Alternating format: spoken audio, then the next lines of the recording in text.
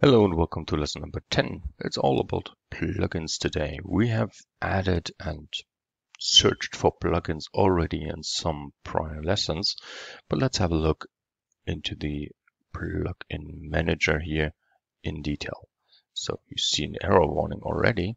That is due to the fact that I've created or I've added a new plugin repository, but we are somehow not able to fetch the metadata in there.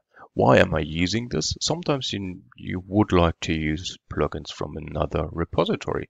Normally the plugins or the plugins repository from QGIS.org is enough and will provide you a lot of plugins. But sometimes if you're more in a professional way working and you would like to manage your own plugin repository, you can add it here.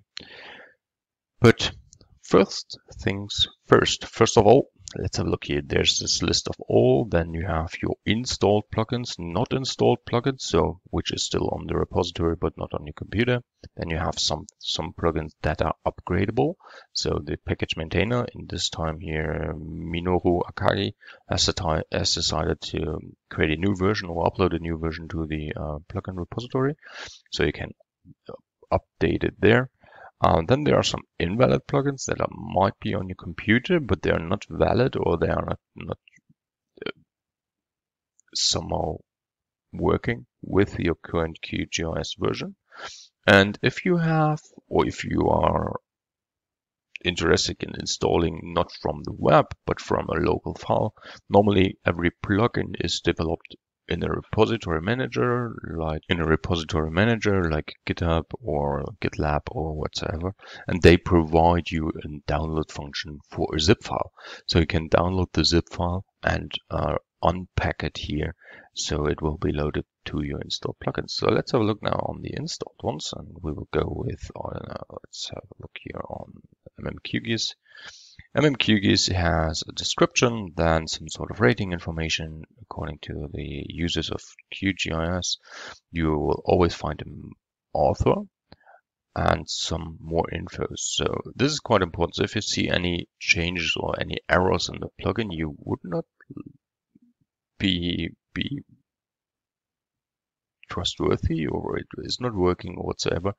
Always make sure to open up the bug tracker information here. Right click is imported or is inside the browser here. So that's cool. And there's also the home page of the plugin itself. Sometimes both information is on the same page. So if you are using it with your HQGIS, let's do this for example. You can have here the information on the website as well as the bug tracker. So if there are any issues with the plugin itself, you can open this up and you will find the information you need. Let's have a look again on the plugin. So then you can easily turn plugins on and off. If you disable plugins here, they will be not loaded to your QGIS project. If you have a lot of plugins enabled, then the loading times of QGIS can go down. That's a pity, but it will work. Then you can also search, of course, for plugins like QGIS. Let's have a look on the profile tools, if there are any. Well, there's a profile tool here from Boris Jogiel and others. So it's just a great idea to use this plugin manager to enrich your everyday tasks. If you have any questions, just drop me a line. I'll answer them right away. Subscribe, take care, and goodbye.